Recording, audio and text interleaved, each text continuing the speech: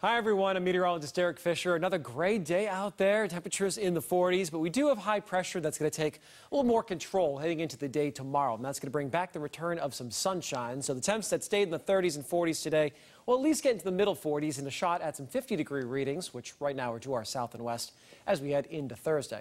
So tonight, some cloud cover to start, and then we should get some clearing as we head toward tomorrow morning. Chilly temperatures mostly at or below freezing, a little milder, relatively speaking, in Boston, with a low around 35, and milder toward Cape Cod and the islands in the 35 to 40-degree range.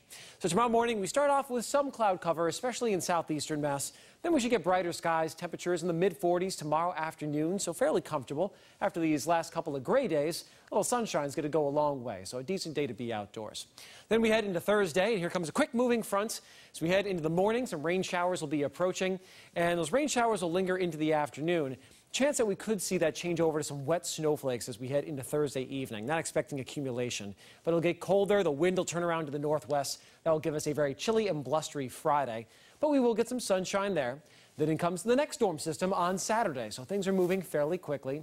Saturday early morning, likely dry, and then some rain will move in. Could start with some wet snowflakes and then transition over to rainfall. That'll be with us into Saturday evening, and then we're back to the dry weather and windy weather again on Sunday. So it's a pretty progressive weather pattern for us.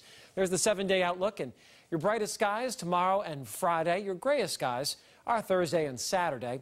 And as we head towards Sunday, a gusty breeze. Temps will be falling into the mid-40s during the afternoon. Chilly on Monday to start next week, and then a nice rebound Tuesday. Good travel weather early next week.